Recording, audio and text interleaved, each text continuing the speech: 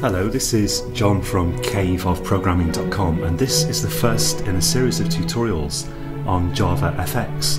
In this tutorial, I'm going to talk about what JavaFX is and what you need to install to get started with it. And in the next tutorial, we'll create a Hello World JavaFX application. And I'm pretty new to JavaFX myself, so if you spot any glaring errors, then do let me know. But basically, JavaFX is a window toolkit for Java. In other words, it's an API for Java for creating desktop applications. And in fact, you can deploy JavaFX applications either as like a standalone package, or you can deploy them so that they run in a browser, or you can use Java Web Start so that people can click on a link on the internet and run the application that way. So it's intended to replace Swing, which is Java's current user interface GUI toolkit. It's now just the end of 2013. At the moment, everyone's still pretty much using Swing, but JavaFX is intended to replace that, and it's supposed to remedy a lot of the problems that exist with Swing. One of those problems being that it's not that easy in some ways, arguably, to deploy a Swing application. The FX actually comes from, I believe it comes from the fact that it's intended to be a bit like Flash, in that you can have effects like transition effects, and you can do animation with it and that kind of thing. I believe you can also write games with it, although it's intended for creating sort of serious applications, like desktop type applications, like word processors, and it's got a rich set of charts that you can use, so you can build like really serious apps with it. And what else to say? I think that's basically it. Yeah, so let me show you what you need to install to get started with this. Yeah, so in a nutshell, you can create and deploy really serious GUI applications with JavaFX. Oh yeah, it also separates the kind of implementation of the user interface more cleanly from the code than Swing did.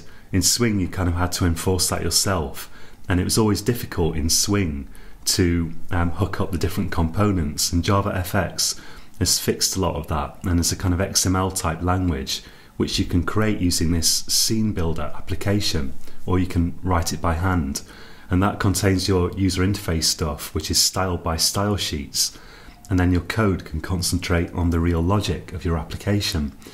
It's a little bit like how Android works, if you know any Android programming. But yeah, it's very good.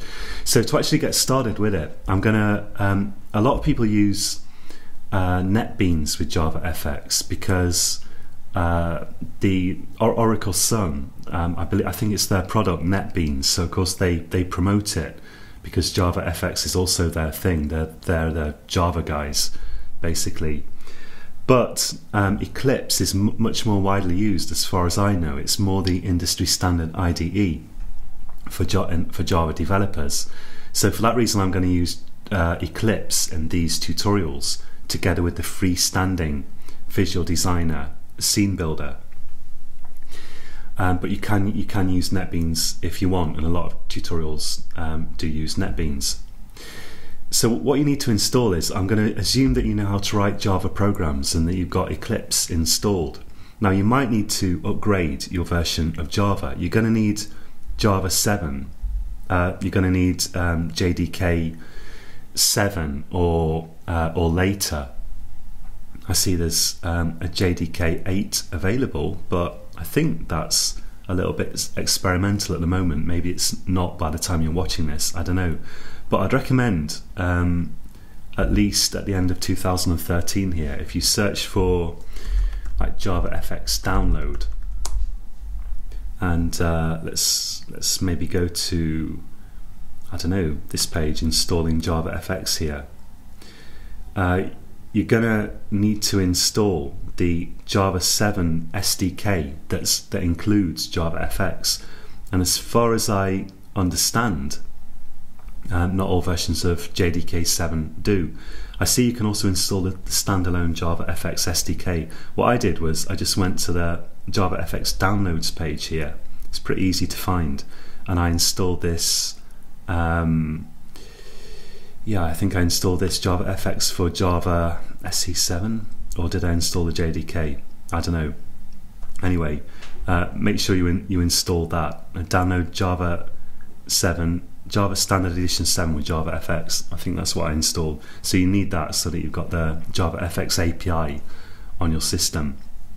So of course you'll have Eclipse already, I'm assuming that, and you'll also want to install the JavaFX scene builder, and this is a really nice visual designer application that we're going to be using in these tutorials to design our GUIs.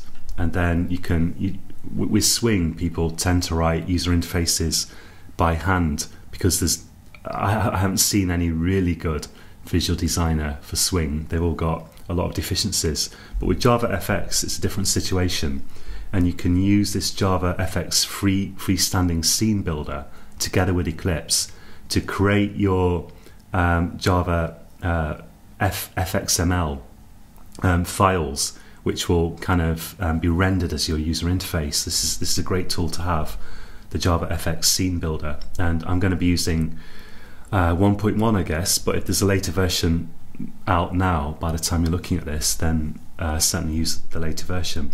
And the final thing that we need is, if you go to Eclipse and go to Help and Eclipse Marketplace, if your version of Eclipse has this, and then search for, well, if you just search in there for JavaFX, and you'll find a plugin called EFX Clips, which is the most awful name that they could possibly think of. I don't know how to pronounce it, but you need to install this EFX Clips plugin for Eclipse as well. And if you install that together with the JavaFX API, which, whether it's bundled with your JDK 7 or not, if you get it right and then you install Eclipse, what you should find is that you then have the option in Eclipse to go to File, New, Other, and you'll be able to select JavaFX and JavaFX Project. So you need to get that working, and for that you need the plugin and the SDK. If you don't have the marketplace in Eclipse, you can, because some versions of Eclipse don't seem to have this Eclipse marketplace, you can go to Install New Software. It seems to move around and indeed get renamed, for that matter, between the window and the help menu. But if you go to that, you can always add a site here, add a download site here, make up a name for it, and then you can install stuff that way. And to get the URL that you need, just search for something like JavaFX Eclipse plugin download, and from there you can get like the URL that you paste into Eclipse to install it. But you only need to do that if you haven't got the Eclipse marketplace in your version of Eclipse. So that's it for this tutorial. In the next tutorial we'll create a Hello World JavaFX application. If you're watching on YouTube, please click the subscribe button, and also I hope you'll consider going to my website www.caveofprogramming.com and subscribing to the mailing list here, because there I'll give you discounts on my premium tutorials, although this tutorial's free, and you can also get notified when I create new stuff. So that's it for this time, and until next time, happy coding.